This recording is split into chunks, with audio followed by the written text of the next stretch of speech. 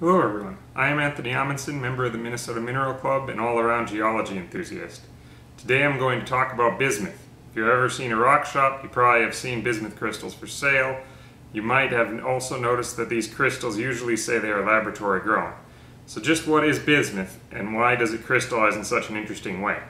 And just how does one grow a bismuth crystal? Keep watching to find out. Growing bismuth crystals requires a variety of equipment. The first thing you need is something that can survive holding the liquid bismuth without contaminating it. Plastics would melt or burn, ceramics might shatter, and even some common metals might weaken or release toxic fumes. A metal that meets our temperature requirements is stainless steel. We also have to worry about contamination. If the bismuth metal is less than 99.9% pure, the crystals will not develop that iridescent color that they're famous for. This is another reason to pick stainless steel. Stainless steel actually has a thin layer of chromium oxide on it that acts as an inert barrier, preventing anything from leaching into our bismuth from the metal of the bowl. Fortunately, stainless steel cookware works quite well and is easy to come by at your local secondhand store. I've customized some of the bowls I have to help make them safer to pick up and to hold.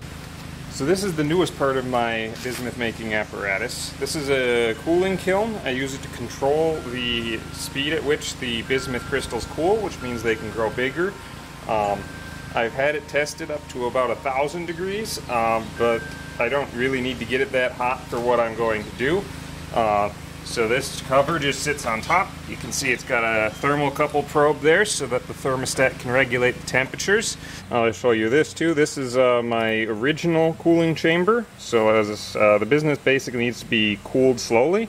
The slower you cool it, the bigger and better the crystals in general. So just leaving it out to cool in the casting vessel, that just lets it cool way too fast to get really big chunky crystals. So this was my first passive cooling chamber. So it's basically, you can see there's some insulating foil, there's actually some perlite underneath there to provide some structure to the base, so it's insulated on the bottom too. But it's basically just a, a double-walled thermos.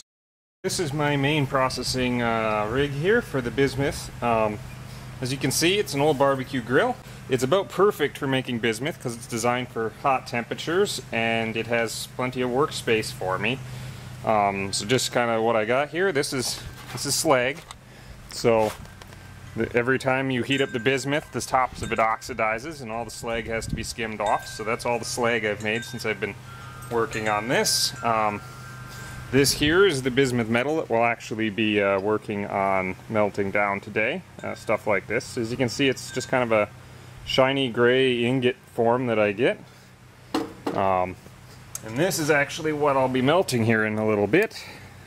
So as you can see, there's a lot of kind of, chunky proto-crystal stuff in here. It's maybe keepable, but there's a lot better stuff that I can make out of it. So this is all going back in the pot to be melted down and hopefully turned into something better. It takes about 20 minutes to melt the bismuth from cold, so let's look at some chemistry while we wait. Bismuth is one of the 100 or so pure elements that make up everything around us. It is also one of the heaviest, lying right down here between lead, antimony, and polonium. Not the best company to be sure, but despite this, bismuth is surprisingly non-toxic. In fact, there is a pinhead amount of the material distributed through every dose of Pepto-Bismol. But enough chemistry, let's go pour some bismuth. Before we get to work though, it's time to talk about safety. Pouring bismuth is like working with a deep fryer, except the bismuth is twice as hot and weighs 10 times as much.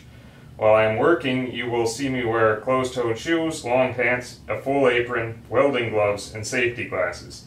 In general, you want as much of your skin covered as possible, because this stuff will burn you really fast. Okay, so it is completely melted here. As you can see, it wobbles around a little when I shake it, so it is ready for the next step. So that's basically to get ready to pour. So we're going to take this liquid and we're going to put it into this cooling vessel, just a stainless steel bowl, and we're going to put that in the kiln and let it cool off. Well, before we can do that, we have to deal with oxide. So the oxide is this stuff I showed you earlier. It looks pretty cool, it's very colorful, but it doesn't really remelt. Once it's oxidized, it's just oxidized. So all the oxide we put in there when we remelted that earlier material is still here, and it's all floating on top. So we need to skim it off. So I got this little skimmer tool I've made here, so we can just take and skim that off. And as you can see, this creates a really cool effect when you expose the fresh molten bismuth. It immediately skins over and kind of gets that iridescent sheen to it.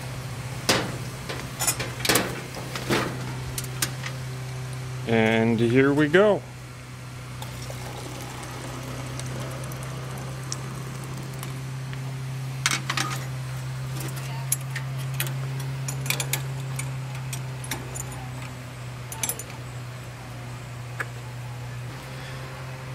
Now the bismuth is safely into the kiln. It's just going to cool off in there. I'll put the cover on for a couple seconds, and then it gets to cool for usually about 10 to 15 minutes.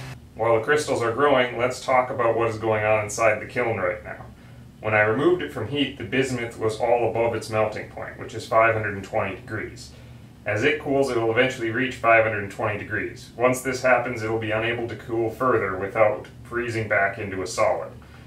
This transition from liquid to solid takes place one atom at a time. With the liquid at its freezing point, whenever an atom of bismuth runs into something, be it another atom or the wall of the cooling vessel or whatever, it may freeze to that object.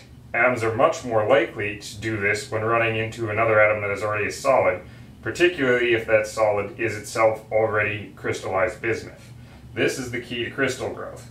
Given enough time, the bismuth atoms will show a preference to freeze onto the existing bismuth, and by cooling the bismuth slowly enough, we allow the atoms this time, and get a handful of geometric crystals rather than a uniform coating on the entire surface of the bowl.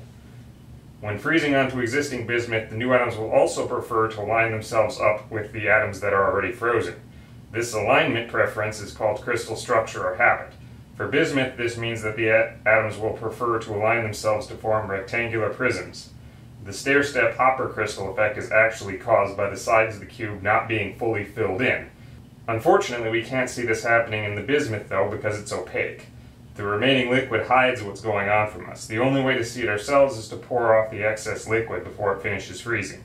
So let's go check on it. Okay, so if you can see it when I nudge this here, you can see it wobbles a little. You can see that there's a solid part in the center, which means we're about solidified.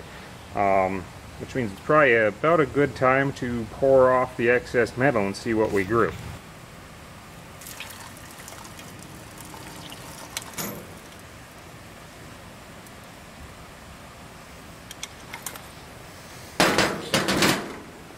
So as soon as I pour off the excess, I take and put a cover on it. The cover will help it cool a little bit slower. That helps build up a nice oxide layer on the crystals, which is what gives them their nice iridescent sheen. So while our previous crystal cools, now we get to start heating up the excess we poured off here, and we can work on melting that back and starting another round. So despite bismuth being a metal, the easiest way I've found to break it up is to actually use a hammer and chisel. So this is my highly sophisticated and technological anvil. I put the paper on it to make sure the bismuth doesn't get on the ground, because you don't want it to be too contaminated. And then if I get the ingots are pretty big, I don't want to take this, whole thing and won't fit in the melting pot. So if I need to, break it in half, it's just a couple hits with the hammer, and it will break right in half for you. So now that we have the pieces cut, we can add them to the melt pan. Let's put this on fast forward. While the bismuth melts, I will note that there are actually several ways to make crystals. What I am showing is the pour method. It creates bismuth geodes by pouring off the excess liquid. There is also a way to grow individual crystals that is a bit safer because you don't actually pour the bismuth. This way involves suspending a wire into the liquid as a nucleation site. Crystals will grow on the wire and then you pull it out, taking the crystal with.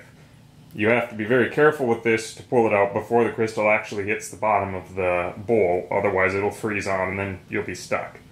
I'll make another video on that method once I get a little more practice. Another interesting thing you will notice about bismuth is that, like water, it gets less dense when it freezes. This means that the solid pieces will float in the liquid.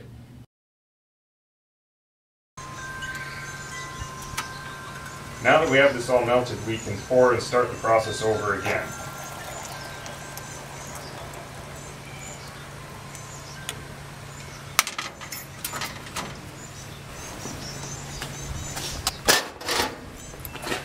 Since we have seen this part before, I will fast forward through the cooling process.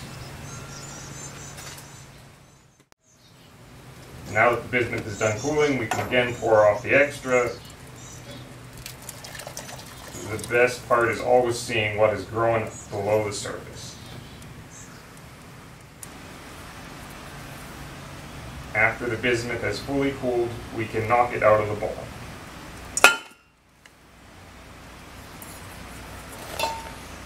So this part here is just from the pour. It gets stuck on the side. It's just recycle. So this is the second one we made, and as you can see, it's got some crystals already peeking through here. So we'll just see what we found on this side. So we've got another of these skins on top. These are good because most of the oxide gets stuck on the skin. So it's so brittle, you can just kind of peel this back. Not much on that. And see what you have underneath.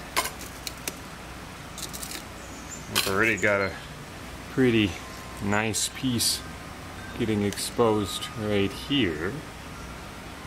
We'll have to see if we can get the rest of the skin off of him.